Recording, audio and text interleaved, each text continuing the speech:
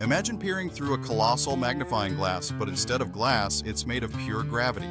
This is the phenomenon known as gravitational lensing. When a massive object like a galaxy cluster sits between Earth and a distant cosmic object, its immense gravity warps the very fabric of space and time. Light from objects behind it doesn't travel in a straight path.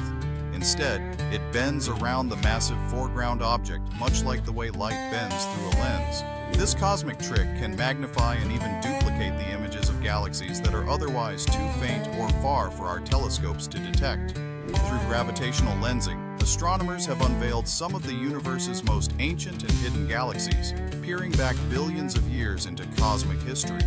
This process not only helps us observe distant wonders, but also allows scientists to map the invisible distribution of matter in the universe, including elusive dark matter.